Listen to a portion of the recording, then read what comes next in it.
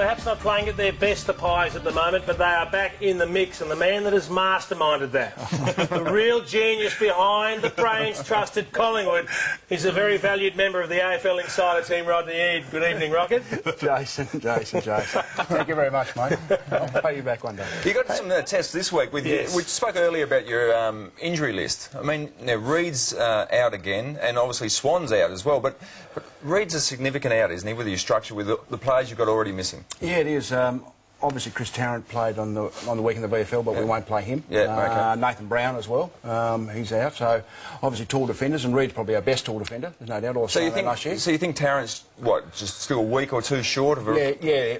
He obviously played in round 2, and he got a corky at training that week. So whether that contributed to hurting his calf that week, we're not too sure. So we're just at his age. We've just got to make sure he gets enough work into him. We don't rush him back. And if that means it hurts us on Saturday night, well, that does. There's no problem with that. What about some of the younger guys who've really stepped up, haven't they? I think the side bottoms continued again, Beams, Willingham, all these guys seem to have loved that challenge you've given them. I think when Bawley went down, people have thought about our contested ball inside because he's such a hard nut. But as you said, side bottoms really stepped up this year. Beams has been a real revelation, really, because he was probably playing that high half forward role in the past, but he's gone into the centre square and done exceptionally well. Sinclair's done a really good job at half forward for us, and that Jared Willingham as well, as you said. Yeah, no, they're still... You're under the pump with injuries, but you still look very good with these young blokes coming through. I'm really keen to talk to you about stats tonight. I think at different stages we get statistical overload. You know, we've got contest possession, uncontested, loose ball gets, hard ball gets, inside 50s, rebound 50s, pressure acts, clearances, you name it. And at times people get confused by all the numbers we throw at them. Yes, exactly. So, from a club perspective, not necessarily from Collins' perspective, but you know which way the game is trending, which way clubs focus on particular numbers, you know, and you as a coach would have had your favourites as well. What are the ones that mean the most to you? I think probably in order the recipe of success, though, let's take that as a base. I think really you need to be able to win the ball. I think that's the main thing about our game, isn't it? I mean, some people say the defence is the cornerstone, and it probably is. But you really need to win the ball, and I think the contest is the most important thing. I think you have a look at Adelaide; they're getting some numbers there, or Essendon get some numbers in. They want to win the ball first. If you can win the ball first, then you can actually control the game. So that has to be a contested ball. Obviously, it's up there. I think clearances now is becoming more and more in the game. It's becoming more and more structure around that. So if you can win that, it gives your forwards a chance. So I think they're the two most important ones as far as winning the footy. Well, it's funny because Mick Moldhouse always built his back six first, and then the game plan evolved around that. Paul Roos was always defence. Ross Lyon is defence first. And 12 months ago, I think it was uncontested possession started to become a big number, but now we've gone, in the space of 12 months, back to contested possession. Yeah, I think I think defence is your cornerstone, but if that's your number one element, I think we'll actually give them the ball to the opposition, and then you've got to do something to cause a turnover. And that's fine, some teams maybe think that, but if you can win the footy and control it, I think that's the most important thing, part of our game. And I don't think that's changed from year to year. Have you gone away, has it gone away from time in forward half, or is that still a major indicator? Yeah, I think teams look at that. I think that's an element as well, being able to keep, and that's... People can say that's offence, but it can actually be defence as well. So actually sense your structure around to keep your ball in your forward 50 as well. But teams have become better at actually getting the ball out of that, or become non-dangerous. So they'll win the ball out, and they'll have a structure forward of that back pocket situation, and be able to take the ball out of bounds, and then they'll have a throw, and then they'll be able to reset. So I think the last 2 years the press was really big. It's not as... I think teams are still doing it, but it's not as effective as it has been, because teams have worked their way through. The offence is working their way through that. Which is the one stat someone could come up to you with and you'd say, mate, chuck that in the bin, will you? What means nothing to you as a stat? I think every stat has got to be linked with something else. Like, you can have centre square clearances, but if you can kick the ball forward 5 metres, or just gets out on the ground, you've got an extra defender, they win it and score the other end. I mean, I think every stat has to be linked with something else. It's the same with tackling. I mean, you can have 100 tackles, but you mightn't have the ball all day. So of course you're going to have more tackles. So I think every stat needs to be... I think every stat can be... You know, there's something gleaned out of it, but it needs to be linked with another 2 or 3 stats at the same time. All good. Well, I reckon the umpires are just about the first people to get criticised week in, week out, but we're not quite sure exactly what they have to go through on a game-by-game basis. David King has gone down to the umpires' game review and sat down for an in-depth discussion and look at exactly what these blokes do. And I'll tell you what, it's fascinating stuff.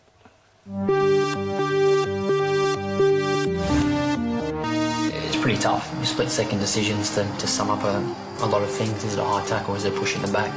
We can't let the game go. We can't choose to, not run as hard in certain situations. We've got to be up and about. You've got to be able to see the footy all the time, and you've got to be able to see the bloke's head who's going after the footy all the time. So if you drop your concentration for a sec, you'll miss the one. Well, here we are down at the umpires' headquarters at Visy Park, going through an umpires' review with Rowan Sawyers, Chris Donlan, Justin Smith and Shane Stewart. They're going to take us through the Collingwood versus Western Bulldogs game Friday night at Etihad Stadium. Put it with the short hair, doesn't it? Good message of play so far. Allow to play on quickly. Locked out the tackle.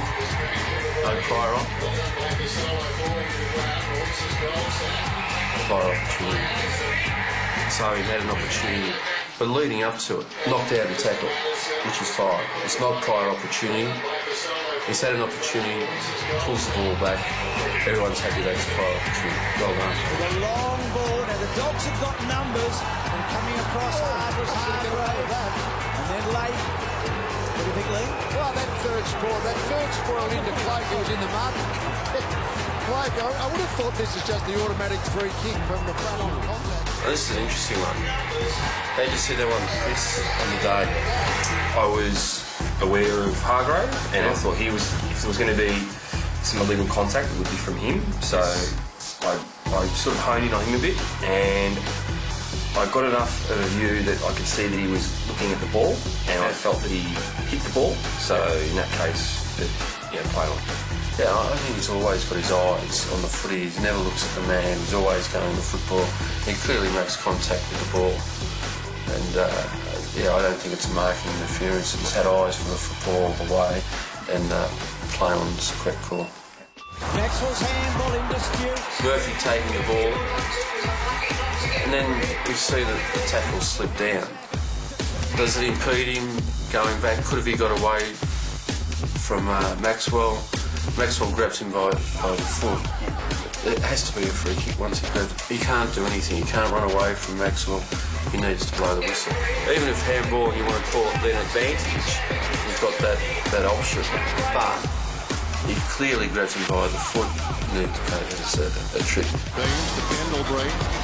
Justin Sherman in trouble. Kick inside the ball at 50. Dawes. Can Dawes get his hands up? All he does is play the man. Doesn't allow Dawes to contest the ball. So we've got to adjust our position, which we have. Yeah. But a two-out contest, when one player's got hands up for footy, the other hasn't got any hands up, then it has to become a free kick. The umpire's worked hard here. There's no way that he can adjudicate this decision from the mid-zone. The mid-zone's pushed back. He needs to have pushed across a little bit more and try and take these two players out of the equation to have a better view of the contest here. So it's backing out quickly, getting back inside the 50 and probably pushing across a little bit further. Watching it earlier, you see it earlier, you can pick it up, as opposed to if you get this late, well, who initiated the hold? And that's exactly so. It's early observation inside the end zone.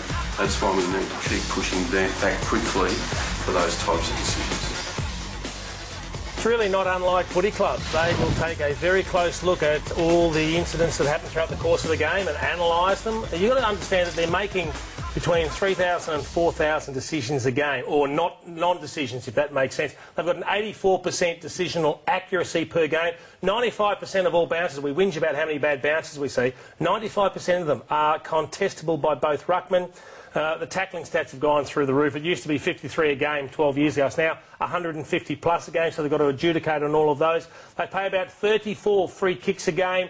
There's 28 centre bounces per game, 41 boundary throws, a couple of 50-metre penalties. All that sort of stuff goes through it. And let's not forget they cover 12 kilometres per game. These are the field umpires, and the boundary umpires 15k a game. That's a hell of a lot of running. So they've got to cut these blokes a little bit of slack and say it's as tough a job as anyone's got in the game. Oh, yeah, for sure. And it is a tough game to umpire. There's so much grey in our game, and there's so much left. Really, I know they're trying to make it black and white for them, but it's interpretation and it happens so quickly.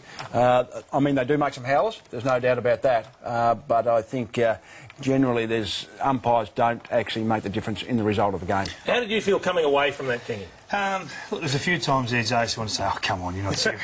You're not serious, you blokes. How'd you miss that one? But, look, I was surprised by the level of professionalism. I'll say it again, but they sat there and they scrolled through the visual replay, if you like, and went through all their decisions that were the grey area decisions, and then they got a written assessment on how they went, and they went and obviously trained after that. They did some boxing, which was pretty frightening stuff. They were very good in the boxing ring. I think you're being sarcastic, King. Is that really? That wouldn't bruise a grape? You said no, I didn't say